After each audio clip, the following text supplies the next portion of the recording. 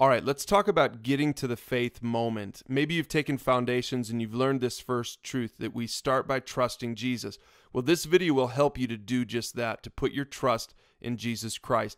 But first, let's talk a little bit about faith. Faith requires these two things. First of all, the right information about us and Jesus. Look at what Jesus himself said in John chapter 8. He said, "Unless you believe that I am who I claim to be, you will die in your sins." Two things. Look, first of all, he's making it pretty clear that we're sinners, that we're sinful, and we need a Savior. Okay, the other thing he's saying is that what we believe about him is critically important. We have to believe that he is who he claimed to be. So see, this is what we mean when we say you need the right information about not just who you are and your sinfulness, but also who Jesus is. Now, this doesn't mean you have to be some great theologian or have every question of yours answered from the Bible. But it's really important to have the basics about who Jesus is. Make sure that you get Jesus right. Now, we've got a video in the library to help you with that if you need more help with it.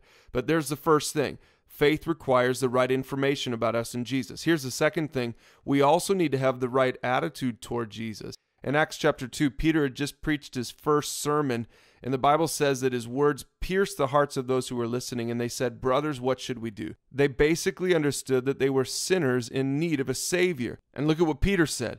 "Each of you must repent of your sins and turn to God." Now, don't get hung up on this fancy word repentance. It basically just means having the right attitude toward Jesus. Turning from your sins, saying, "I don't want to do that anymore," and turning toward Jesus. It doesn't mean that you have to be perfect, because you won't be. It doesn't mean you won't sin again. But it's critically important that you not just have the right information about Jesus, but also that you have the right attitude toward him, that you're turning to him in faith, in humility, in submission, and you're saying to him, "I need you to save me, and I don't want to do this stuff anymore." And listen, when you respond in faith to the free gift of salvation offered through Jesus Christ, you will be saved. It doesn't take a lifetime of good works to fix your relationship with God. It happens in a single moment. Now, we call that your faith moment, and it's your life's defining moment. There's no greater moment in your life. And here's why. Because when you first trust Jesus for your salvation, in a moment, your past is forgiven. Your shame, your guilt, all of that stuff is taken care of because of what Jesus did on the cross. And your present is transformed. The Bible says that when you put your faith in Jesus, you become a new creation. And on top of that, your future is promised. The Bible says that eternity is yours with God in heaven. That's how important your faith moment is. Now, I know it sounds way too good to be true, but it really is all over the Bible. Here's another verse, Romans 10.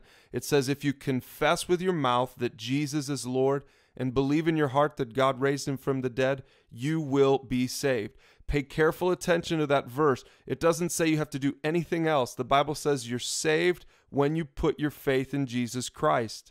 So listen, if you've never done this before, here's a great sample sinner's prayer. Now, there's nothing magical about these particular words, but if it's helpful, go ahead and hit pause and use this and pray this to God, even right now. Make sure to do it with a Christian friend or a mentor. Or maybe you're not sure yet if you're ready for your faith moment. You want to talk a little bit about it first. Go ahead and hit pause and do that now. But be sure to get to your faith moment if you've never done it. It's the most important moment of your life.